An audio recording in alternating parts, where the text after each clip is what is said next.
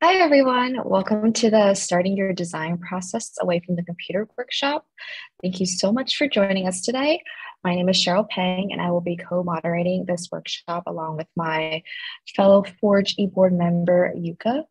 Today, we have Chris Becker from Bttr Agency with us, who will be leading the workshop. He is a designer working to better understand how design, education, and creativity motivate and shape human behavior. So without further ado, I'm going to give the floor to Chris. Yeah, thank you, everyone.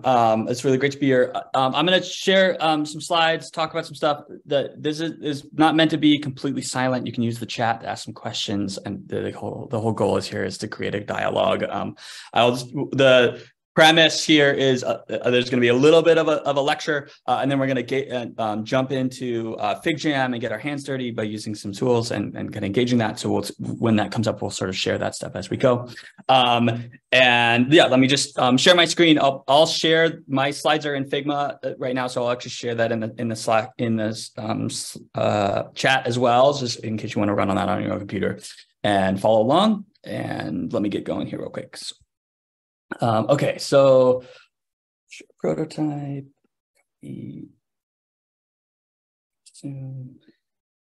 Here are the slides, and let me share my screen, and we can get going. Share screen.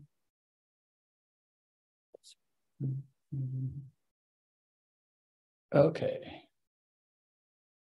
let's get into it. Oops. So, okay, what we're going to be talking about today is this full screen. So, welcome to the workshop. This is starting away from the computer, a case for sketching first in your user experience or design process. I'm Chris Becker. You may know me. Again, I gave you a little bit of overview of what we're sort of talking about in today. I'm going to tell you a little bit about my role, where my background is. We're going to talk about why starting away from the computer is really beneficial for not only just thinking, but making and learning and learning fast. And failing fast as well. And then we'll jump into a FigJam activity to kind of get our hands dirty, practice a little bit with some tools that are sort of useful for this. And even worked with some artificial intelligence tools to help us with our sketching visualization. And then we'll end with a QA. So a little bit myself, I am a senior user experience designer. I work with an agency called Becker. We're a global innovation agency. I'm in Los Angeles myself, and I also am an adjunct professor at the Art Center College of Design, which is where I went to undergrad at Colorado State, but I have a master's degree from that institution. And I've been practicing design and user experience for 15 plus years. I've worked across a number of agencies, including education, and I've even been responsible for setting up UX UI boot camps that run all over the country. I've written a book. I'll share some of these resources that it is, but it's through Pack Publishing. It's on Amazon right now, called Learn Human Computer Interaction, if you're interested. And I've also done some online courses, online lecturing, and I've actually gotten involved with you find folks through ADP List, and I'm kind of excited to see some of the stuff that you create through things like design hackathons. We were just kind of chatting with this before we started of there's the work you do in school, and then there's the kind of real world pressure of how you can test if your ideas work. And things like design hackathons are great ways to bolster your portfolios, but also meet other people's and make sure you know what you're doing. This world is really somewhat complicated, but we all sort of know the same stuff, and to kind of work with people under constraints of time and make cool things under tight timelines is how big companies are built. Facebook was created out of hackathons at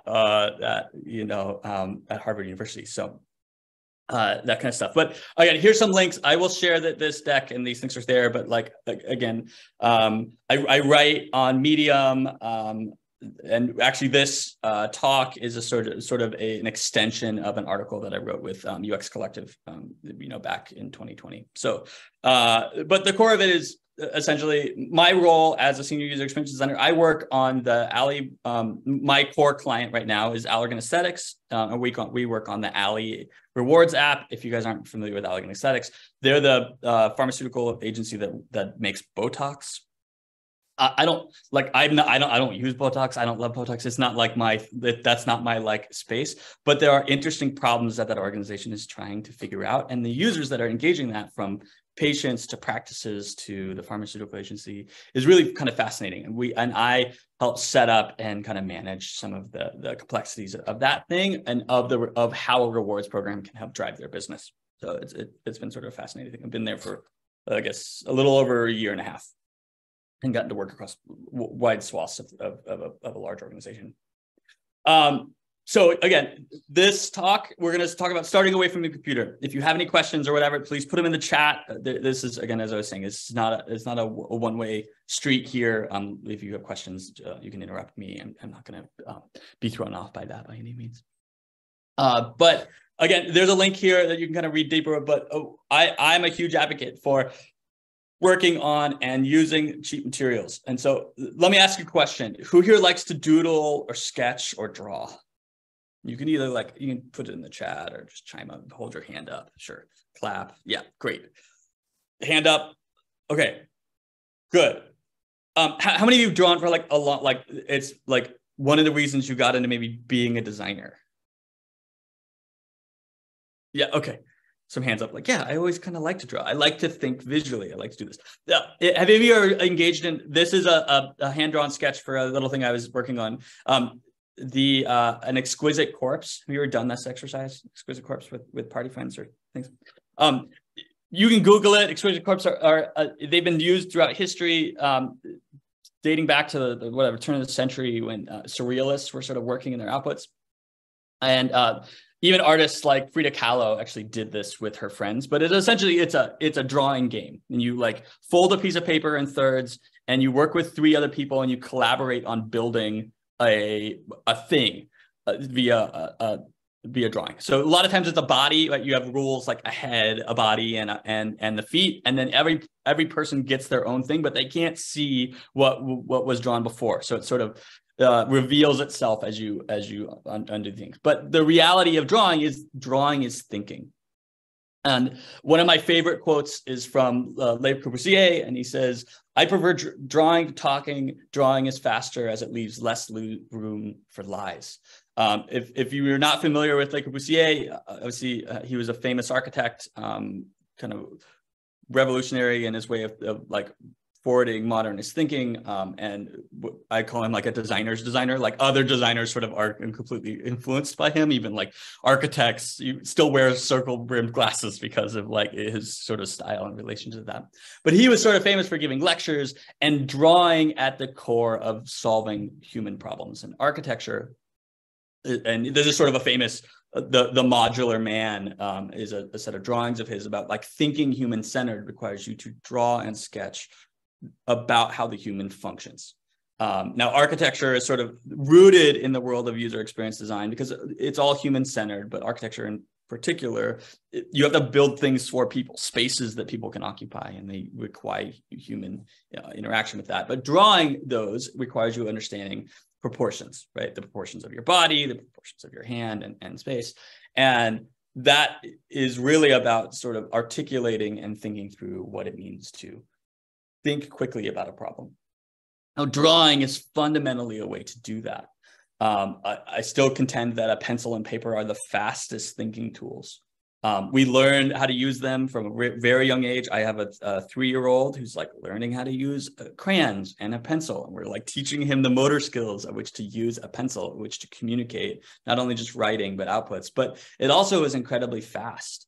And we use I have even translated some of my drawing into, a tablet. I own an iPad that I sort of draw on pretty regularly. But the key about it is speed and efficiency. If you get relatively decent at drawing, you can communicate a whole range of emotional qualities, which is really key to communicating why you're solving a problem a certain way. Now, again, one of the things that I think is really important is drawing is thinking. It is literally the execution of thoughts that you have in your head and put onto either paper. And if you even boil back, writing is a form of drawing. Like, do you do calligraphy or like taking a calligraphy class? Like, handwriting or like really beautiful cursive drawing. It is drawing. It takes art, it takes practice, and there's a whole process that's associated there. And the range of which you can draw sort of it gets complicated because people think drawing is on this right side, this like realistic rendering of real life things. And that requires a certain level of practice and skill. And not everyone who draws can render really well, and like can make a photorealistic drawing using their materials. But we can do a lot of things that are associated with communicating a story. And so if you're new at drawing or you're not as comfortable with it, you start on the lower end. Things built for speed, right? Like stick figures. And stick figures are amazing because they can communicate a ton of knowledge, right? About like what your users are doing, how they're thinking. A ton of emotion can be expressed through a circle, a square, and a line. And that kind of simplification here. The middle here is actually like taken from a movie. This is from, what is it? It's a Coen Brothers film. I can't remember the No Room for Old Men or whatever. I'll think of it in a second. But the drawing skills can also be translated into doing things like storyboarding. It's a specialized skill inside of filmmaking to make sure that like they're devising the story and filming it the way that the camera captures it and the output does it. Now, design, screens, movies, like at a certain point, all of this stuff is sort of similar. It has a little bit different media outcomes, but the relationship of how you get from point A to point B still relies on this idea of being able to think and to communicate what that is. And one of the things that's really important, and you guys may notice, is like you're working on apps, you use your phone all the time, is that like screens are a dominant force in our world, right? We're on computers right now. We spend time on them. We probably all have smartphones in our pockets or near us at all times. And they are designed and they have context and size.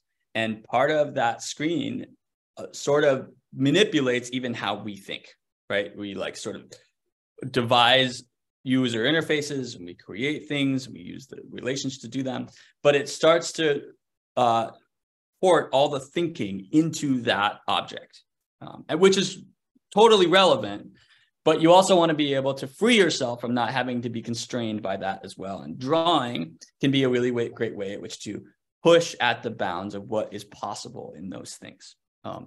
Your phones can do a lot of things, but there's some things that a pencil and paper can do faster than you can on those things. And the reason that starting away from some of these technologies is really great is that it also allows you to be a little cheaper. Now, technology helps us do things, right? Build software, make websites, build applications, do this stuff. But it also is there as a way in which to feed back into the way we think. This is from another article I wrote associated with human-computer interaction. But essentially, drawing ties together these paradigms, right? We have a paradigm of the mouse and keyboard, which has been a dominant force in how you use a computer for whatever, 40 years, maybe even longer. And that then has been sort of pushed by secondary paradigms, which is things like touch screens. And now we have voice UI, and now we have artificial intelligence creeping in, and we have movement, and we have speaker knowledge, and we have smart mirrors and bio-tracking and all these things that sort of create an ecosystem that if you're not understanding how they interconnect, you can't relate them. And thinking about those things actually can help you draw them out, and drawing them and communicating how they work allows your audience and you as a designer or someone making in this space to define those things.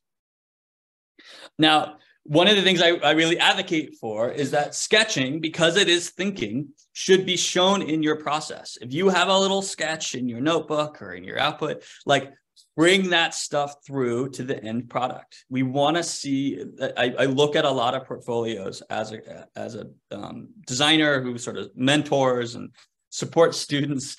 And one of the things I'm always advocating for is show your process, right? Not just that you did a thing, but where did it start and where did it end up? And if it started out with a crappy sketch in your notebook. Like these are mine. I don't think these are particularly good, but they're fast, right? They're talking about a story. They're communicating an idea of some slides that maybe are on a deck, or there's screens that are sort of relatable. And these things then quickly can become solutions. They can become an interface and become actual software. And when you're working in a world that moves really fast, you want to be able to say, hey, I can sketch a solution on a whiteboard, or I can get a piece of paper and work with a developer and make a thing that we need to make. And it starts a little messy. Messy is fine. Design is messy. It is not this clean, like simple 1-step, 2-step, 3-step, 4-step, even though we want to, and we sometimes train it that way. Like the design thinking process is just like you move through each step and then you get the outcome you want at the end. And we all know that that is like actually a little bit more complicated, a little bit more challenging in the end. But if you share your little processes, you talk about how your sketches work, then the visualization, or the way at which you communicate, I can get from nothing to a built thing, is a lot easier to not only just to see, but to trust that you as a designer can do that. Now, here's some examples. Like here is some stuff I'm working on with Allergan Aesthetics. I work on some admin tools, which I like to call as the back of the television UX. So it's not being seen by consumers, but it's being seen by people who work at Allergan. And we had to do this from nuts to bolts, took 2 weeks, actually less. So we did this in a sprint. My design time on this was like 2 days or something, or less. And we working with a product designer and the developers. We had all the features and requirements. We sketched it out to make it make sense, and we pulled it into an interface in relatively no time. Now, without the sketch, this right side thing would be sort of hard to articulate and hard to get right. And there's a lot of feedback that can happen in the lowest fidelity phase. If you start really low fidelity, you can sort of iterate quickly, and you can sort of eliminate options or say that's not going to work, or that doesn't have all the things it needs. And that's where I sort of advocate for that. And the reason that sort of sketching at the beginning is sort of relevant in here is that ideas at the beginning of any process, they're not precious. You shouldn't care about them enough to hold on to them. And when you put them in sketch form, they then become options. And you can run through lots of options in sketching. And as designers, our role at the beginning is to explore the options. We should know that something doesn't work because we've actually pressure tested it. And as you get farther up in your career, you've done enough body of work to sort of know what is a solution faster. But as a student, or as someone who's new, you don't know that that's not going to work until you actually give an experiential process to that. And sketching is a really great way to do that, or whiteboarding, or any of these other things. And what we build is systems. You're working on websites that are responsive, or you work on applications that have dynamic data, or you work on design systems. Like all this stuff requires a lot of thinking, and it also has lots of potentially moving parts. So if you can draw those moving parts, and you can sketch the ideas of how they work, or how they move around, or how they reorder, or how they lay out differently, like all that allows you to build and think about things faster. And sketching essentially forces a designer to iterate. If I start on a piece of paper and it ultimately has to be code in CSS or HTML, there's then steps that take in there. Then we take our sketch into software, and I will attend until I die that software is used for execution. You should not be doing that much iterating or sketching or thinking about what you're building in Figma. You should be drawing, figuring that stuff out in the fastest format possible, and then using the software which to execute those ideas. It's like pulling together, making it fast, using the tools to speed that stuff up. And when you do that really efficiently over time, it sort of can help you build that. And what's great about sketches is that they're not precious. They're ephemeral. If they suck, or if it doesn't solve the problem, what can you do with it? You can crumple it up and you can throw it away. And I've worked with a long time in this space, and there's this phenomenon that happens in software, is that when students put their stuff onto a frame, or they put screens together, like they think it matters. They think it needs to be that way. And you're like, no, it's It's just one option on Medi, and you should be able to throw that thing away if it stops to work, right? Or if it is tested and doesn't work. And the reason that I advocate at this stage is that like a whiteboard or a piece of paper or these things, you can actually lay out and see the systems in much more meaningful ways. And tools that help us sort of do that are changing all the time. I mean, there's tons of whiteboarding tools out there and we'll even practice with one of those today in using FigJam. But the thinking that goes into how this stuff works is fundamentally collaborative. And like a designer, UX or UI or product or any of these things, you're not doing it alone. You have to be able to communicate how it works and how it functions, and being able to sketch things out quickly allow you to sort of, it only needs 4 items, or okay, that has X, we do need these things in the nav. Here's stuff that doesn't work. Okay, we need to go backward and forth. And it also allows you to start to see things like interaction models. Okay, it's a swipe experience, or it's a scrolling, or you can pinch to zoom, or what, like all those things are quote unquote interactions. But if you can't show how that works, it's very hard to do that on a static screen. And what's even better is if you're working with team members and the stuff is laid out, you can sort of walk through them with people, and like where they get stuck or where you get reviewed, like all that stuff becomes a way at which to build things and see the systems you're solving problems for in a more meaningful way. And this stuff is not important. Like I see a lot of students like, well, okay, I show you this like prototype I built, and I'm like, well, how'd you get there? You just ended up with 25 screens that were the solution that you created? And the answer is no. Like it probably started somewhere. And if it starts on a piece of paper, or it starts on a whiteboard, or it starts in these other things, that should be included in your role, because there's a lot of iteration and change that happens from initial thought through to final solution. The other point that I want to make about sketching is, I sort of iterated this over and over again, but sketching is incredibly fast and it's cheap. Software is sort of cheap as well, but there's the level of effort that you as a designer can do. If you practice sketching, you can crank out screens really fast and you can think through the options. And what allows you to do that quickly is that allows you to then say, is this going to work?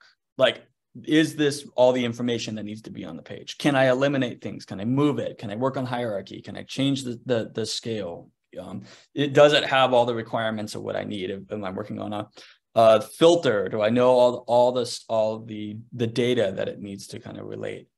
And whether that's creating a campaign or whatever, there's a million different ways this is applicable. But the design process essentially can embody and be directed out of a simple thing that's quick, and then be quickly turned into, and in the best scenario, sometimes it's when you like can move directly from this into using design components that are already dev'd, and you can move directly from hand-drawn sketch into built product. Again, you have to have more skilled developers working with you with a design system that's sort of buttoned up and fixed or knowledgeable. But when you get teams that are sort of knowledgeable in the way at which the process works, you don't have to go through all of the arduous, like, 4 rounds of wireframing and 3 rounds of UI design and 4 rounds of prototyping and whatever that is. It's like it all can sort of move itself through the sequence quickly. Now, knowing those other steps are necessary at some point is also really essential, but it still starts fundamentally at the core of sketching. I want to share a couple of resources that I think I advocate for sketching all the time, but these are things that should be in your library. You should check out. There's Sketching User Experiences by Bill Buxton. I'm sort of a huge advocate of his work and the things that you do. So if you're not familiar with him and you use a Microsoft computer in any way, whether it's Teams or any of that other stuff, like his ideas have like fundamentally been associated with Microsoft for a long time. And then there's also Ben Crothers' Presto Sketching, which is really about using simple drawing, which to communicate product and design thinking. And that includes things like diagramming, talking about how people interact with systems and engaging in that space. So in that, if you have any questions, what we're going to do next is we're going to all jump into a FigJam activity, and I'm going to put this in the Slack chat. So just let me escape here real quick. Let me grab this. Oh, I think I just shared the link. I hope it's the right one. Okay, great. Yeah. So what I want everyone So, to do is we are now going to jump into the interactive portion of this lecture, and we're going to work on on sketching ourselves. So if you guys are not familiar with FigJam, that's fine. FigJam is the sort of whiteboarding collaborative space of I think I can look this thing. I'll do it in a second. Of Figma. There's other tools like this, like Miro, and I think Apple has one that's sort of called Freeform. There's a lot of these.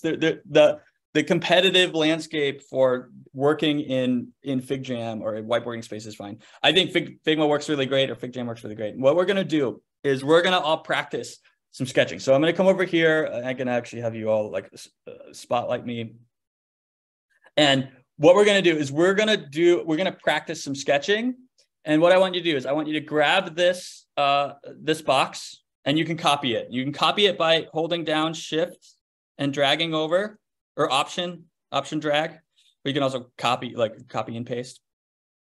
But whatever, just drag a board for yourself anywhere. You could drag it below into this space. We're going to put them down here in the sketching samples at some point.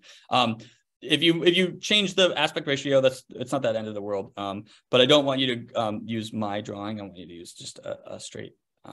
Yeah, there you go. Okay.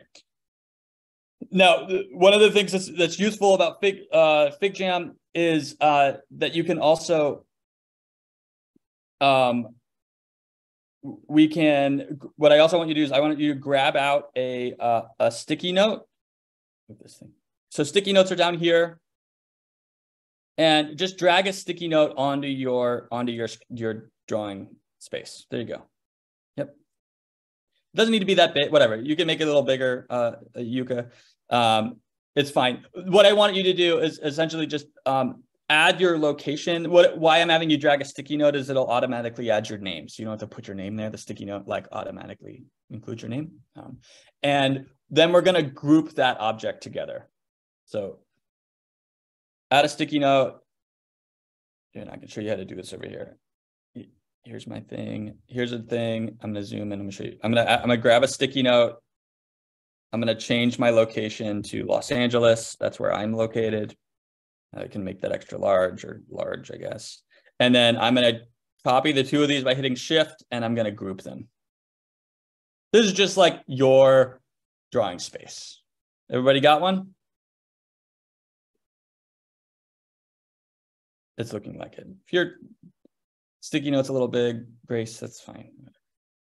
We're going to try and make it look like this over here.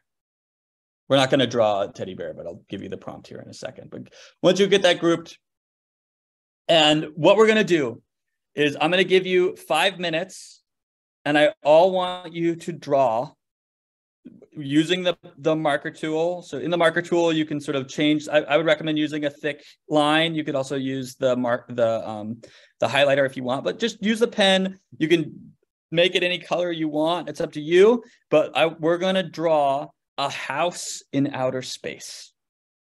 And I'm going to turn on a timer for 5 minutes. I guess I could even do some ambient music. I don't know if you guys can hear that. I'll turn the music off. We love the music. So we have around 5 minutes to just draw whatever you want, but the prompt is a house in outer space. And we're going to sketch this pretty quickly. And I'll even do one myself, but I'll sort of zoom in here. I'm going to take a screenshot just so I have some showing you guys. Do that. Ooh, you got a scribble. Is that space? Space, space. Yeah. Okay. And here, let me just capture a screen. Good.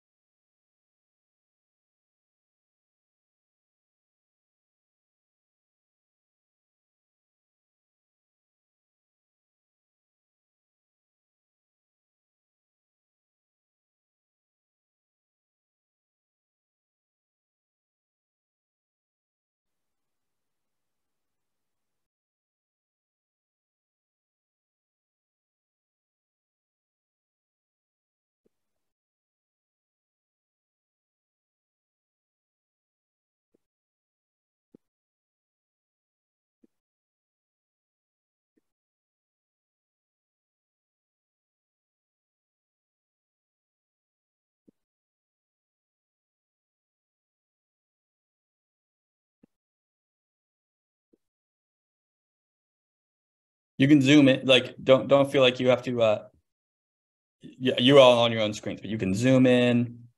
Oh, he's got a rocket down there. All right. Oops. All right. Ooh, there's the moon. Good. Okay.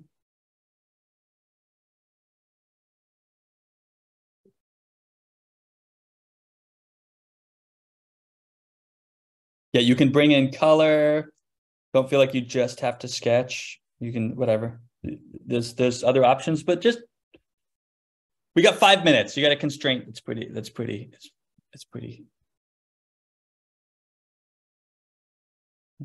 He's feeling.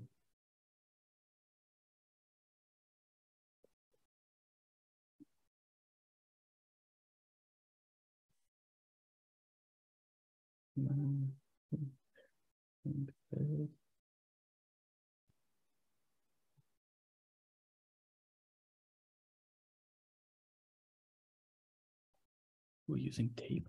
Nice.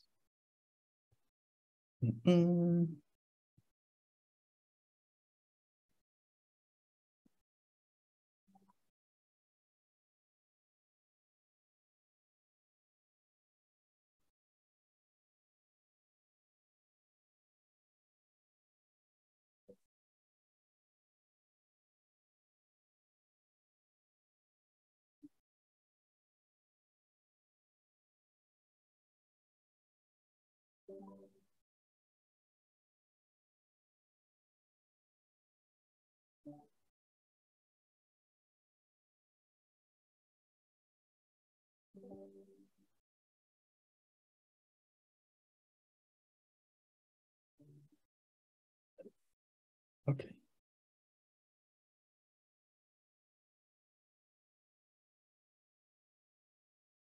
Well, Charles has got, it's on, he's got a cat there. Cat, he's drawing a cat. Good. Kitty cat. Stars. Ooh, color in. Moon.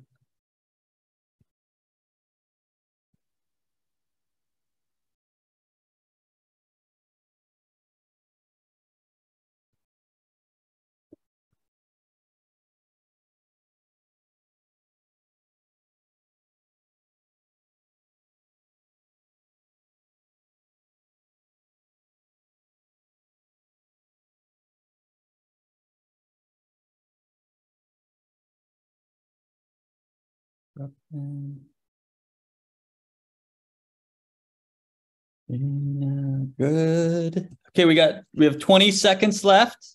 So with the last 20 seconds, do your final things. If you haven't added your location into your sticky note, just go do that. Just so we know where you are in the world. And we're going to be finishing up here in a second.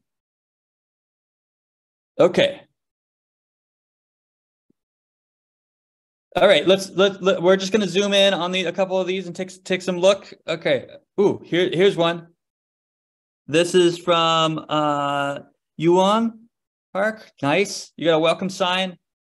Spaceman. Got some color. You're on what looks like Saturn. Yeah. In our solar system, I'm assuming, yes. And you can chime in or do that. You got some stars. Great. Ooh, this one is just a floating house. Nice. Anyone else? This one has an alien house. Ooh, I like this one. It's like a mushroom. Yeah. From Yuka. There's a window. I like you a window. Like you're really inside, but it's in a space. Earth's on the outside to keep the radiation out. I guess those are radiation lines from Earth because we polluted it. Is that what's going on? The aliens are like, I don't want to go to your planet. You ruined it. You ruined it. Okay, good. Here's one on the moon with an alien. There's another moon there. I guess the Earth would have that as well, huh? Because it would operate like you would see the Earth in its shade. You're on the moon. Good. Okay. Oh, who's this one? Is this Charles? You got a kitty cat at your? Are you on is this a Is this sort of it looks like an oyster? So I like oysters myself, so I know they're an oyster flying through space. It's great. You got a galaxy there, which is awesome. Okay, so in 5 minutes, which is pretty fast, I'm kind of impressed. All of you sort of picked up basic tools. Do any of you love your drawing? You're like, this is an artistic masterpiece, and I'm gonna pin it on the wall. I'm gonna put it in my portfolio. No? You see some head shakes. Why not? You can come off mute or whatever if you want. It's just very rough. It's very rough. Maybe I like the idea, but not the sketches. Okay. So again, it took you 5 minutes, right? If you were to do this 50 times over, would your house look a little different and you were given more time if you practiced? So the reason I put a time constraint on things like drawing is that it actually is essential to your thinking process. The outcome and the byproduct of the thinking is constrained by the level of effort that you have in the time that you're given to do it. And so you don't have to love it, but I don't see anyone here that I'm having a hard time understanding what it is. Everyone has been able to communicate a house, even this one, which is very weird, and I sort of love it, from Cheryl. It still has a door. It still has a handle. I still can see that these are windows, maybe, right? And there's still planets in the background. So we all can see that these are somewhat houses in space, correct? All in 5 minutes. Now, with practice or with other things, you could maybe draw faster, but you can still end up communicating a thing. And what I recommend is anytime you sketch, giving yourself a time constraint. I need to produce X number of screens in an hour or whatever that is. And then the value that is exchanged in that time frame is associated under that and that alone. And then you can iterate those things. And if you need to improve them or you need to make them better, you can use an extended tool. And so we're going to now do what I want everyone to do is just make sure to group your drawing, because these are all individual lines, but just drag around your drawing and just hit the group thing. I can do this for you and Park. Does that make sense? I just want you to have them grouped. So we can move them instead of just moving one line, just group your whole, see how you move the background and not the, there you go. Okay. And so now we're going to go do the step 2 of this process, which is like, okay, we have some cool drawings. We have some things that you do. You have a house in an oyster in space, which is great. Like this is your version 1 prototype. And we're going to now go do this again using a software tool, an artificial intelligence called Scribble Diffusion. Have any of you ever used Scribble Diffusion? Here, I'll put the link in the chat.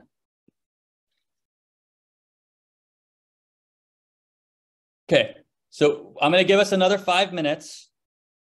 And what I want us all to do is, I'm sorry. Okay, so what we're going to do, I put Scribble Diffusion. What I want you to do is you have your house in space. You sort of have the essence of what that thing was, whether it was a mushroom thing with a cloud and a cat, and you had a house on a planet or whatever that is. And what I want us to do is I want us to come back in and redraw that, resketch that. If you want to make some improvements to your drawing, or like, oh, that house didn't look right, or maybe that planet was a little weird.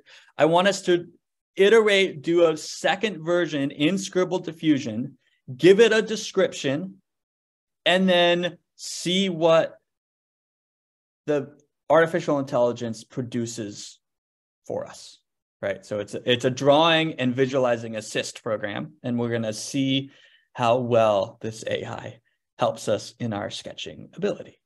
So is everybody clear here? So what I want you to do, go do that in Scribble Diffusion, and then take a screenshot of it and paste it back into this space below when you're sort of done with that. And what I'll do is I'll turn on a timer for another 5 minutes. And we're going to go do that in Scribble Diffusion. Does that make sense?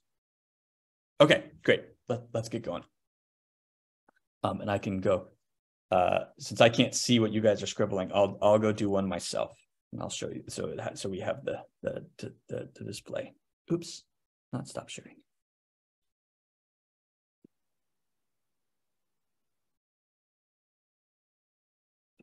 This thing that floats around, very annoying. Okay, so I'm going to clear this, and I'm going to draw a.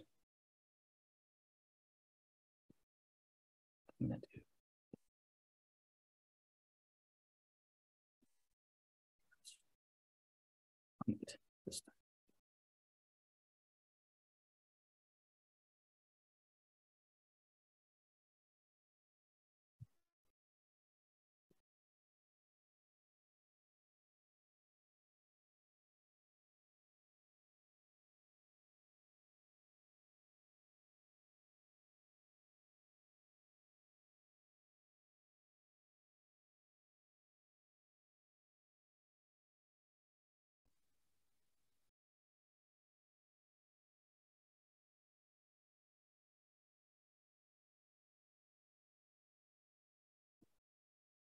Scope, radar dish.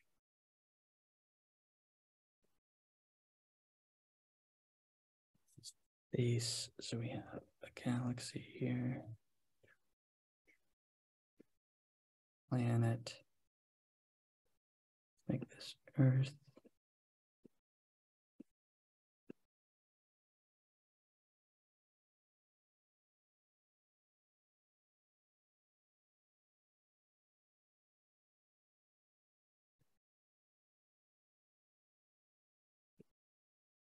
Okay.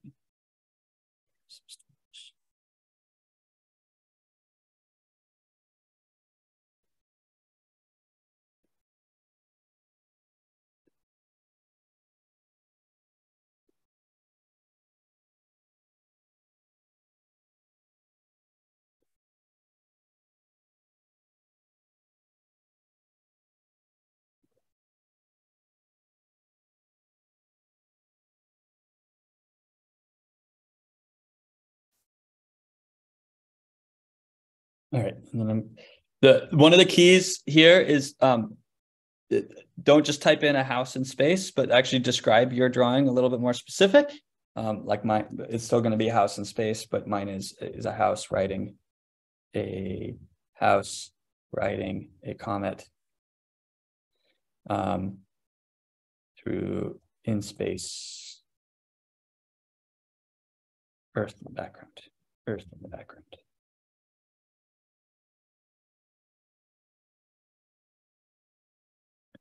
I'm going to wait a second for you guys to get close to finishing your drawings. I think we have another half a minute.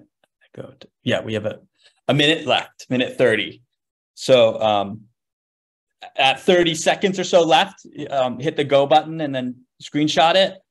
And if what it renders is really terrible, you can try and like fix some stuff and render it again. Like it'll keep coming up with different versions of what you've created, but just choose the first one. What I want us to do is take a screenshot of what our thing represents, and then paste it into our into the FigJam space below.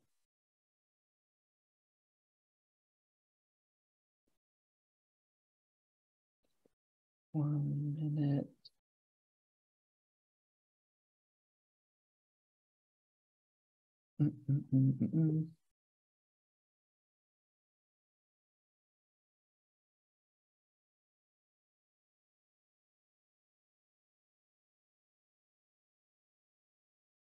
Okay, here's what the last 30 seconds.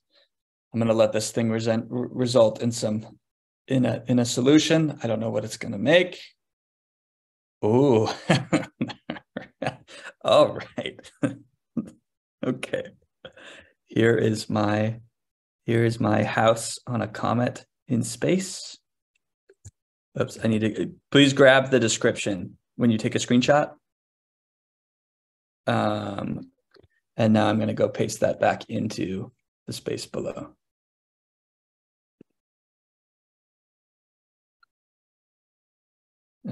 Screenshots.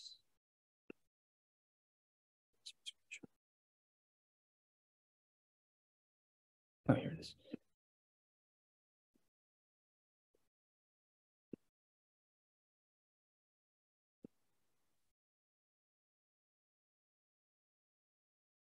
Okay, yeah, and then let's do the same. Grab a sticky note and just put your name and location, just put your location.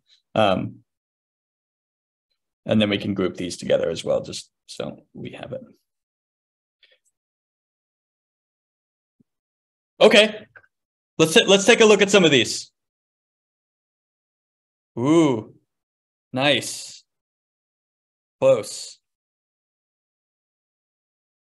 This one is actually pretty accurate to your drawing. I like the weird planet it made in the background and some space that you would never make. Oh, look at the dog. Weird. And this mushroom thing, it's trippy.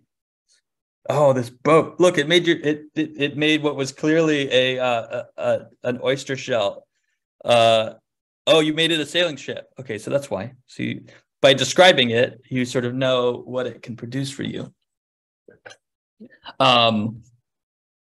But it like you didn't have a background, but it's making some liberties with what space equals back there. Oh, weird. Look at the alien. It's weird. Such weird stuff.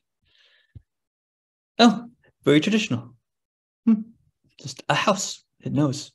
Same here. Sort of produces. I like that the flame on the bottom is a leaf for some reason. I thought it was green powered forever. Now, the reason I bring up these tools, whatever, sketching, it's fast. Oh, look at this one. It's like Mario in space. This is great. It's exactly what we would imagine of some like weird trippy thing, or Alice in Wonderland as you go down that hole. Now, again, by describing a mushroom house, it's going to make a mushroom house. And the reason that sketching is the foundation of this is that like the computer is just interpolating words and visuals. And yes, the quality of your sketch may result in a different outcome that you've created. But like, look at here, like this has a rendering that is would maybe take a lot longer. I love this stuff because it would be things that I don't know how to make that. I would never make those design decisions because that's not me as a designer. But the quickness and the speed at which it can sort of communicate some of this stuff took you 5 minutes of a sketch plus what a computer can render for you. Now, the relative or not too distant future of being able to utilize and visualize thinking is it's at an inflection point that it's going to be insane, some of the stuff that comes out, but it'll be impertinent on designers, people like yourselves, to use these types of tools. Drawing, writing, like the foundational skills are going to be what the world needs, because we are going to be tuning artificial intelligence way before we're like asked to crank out 1,000 computer screens, because that's not actually a relatively useful use of our time. But being able to come to the right idea, tell the right stories through the ways in which we visualize information and communicate that through drawing and writing is essential. So hopefully you found this. I found these like weird and whatever, like this pug over here. It's like you drew an effective pug and it rendered it for you effectively, right? It's like there's other things of like, okay, great. That's all I needed was this quick little thing, and it can produce what you needed to produce. And in a not too distant future, there may be things to do things like make it a vector drawing, or make it photorealistic, or make it in film noir, or make it in turn of the century modernism, or make it in cubism. Like all those things are parameters that establish stylistic decisions. But we as designers are responsible for tuning and understanding what that equals. And that's not that much different than the design process at its core, from a pencil drawing through to what the final solution is going to look like in the first place. So that's our workshop. Hopefully you guys had some fun. These are some weird ones. Oh, here's a weird one down here. Oh yeah, look, Saturn. This is amazing. This is weird. Stars everywhere. And what's also sort of interesting, if you go back to Scribble in Fusion, it'll like do it, if you hit it again with the same drawing, it'll produce a different outcome. Like it's never going to give you something exactly the same, which I also find sort of fascinating. Or if you eliminate some things or move some stuff around, it'll do things a little differently for you every time. That's sort of the surprising joy of it, but also this like, okay, well, how do we know that we're getting what we want? And that's the tuning recycle that is very similar to that of iterating a sketch. Right. I'm refining it. I'm modifying what is there, what isn't there. I'm changing the quality of the line and the quality of the visualization of the sketch, and then it produces the outcomes you need. Any questions? Okay, we want to take questions, but we only have 7 minutes left, so yes, we can do the poll first, and then if people have further questions, they can reach out to you if that's okay. Yeah, that's totally fine. Yeah. I realized I used whatever. No, it was really fun. We were having so much fun. Yeah. Here, take a screenshot. Sorry, I forgot that I'm the one that has to put up the poll. Hold on. Here, let me launch that. So Chris has a poll for us. So if everyone could fill out this poll.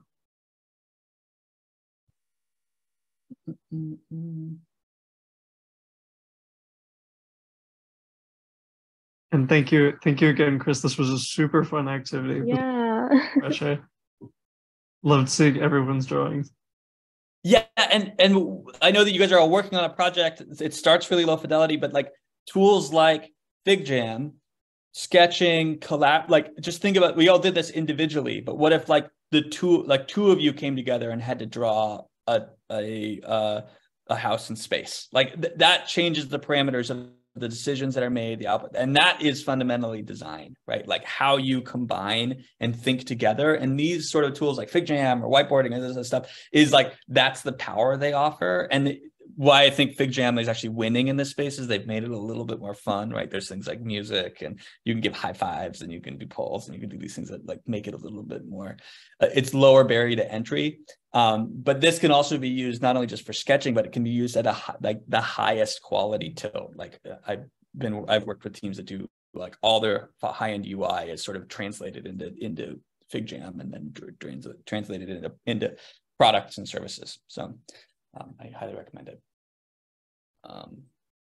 Yeah, it's great. So I just shared all the like information that you provided for us in the chat. But if you have like a contact information that you prefer for us to reach out with, yeah, probably drop that in the chat as well. So I mentor on ADP list. If you want to book time to kind of chat with me, you're welcome to do that, or whatever. LinkedIn is sort of the standard place to go.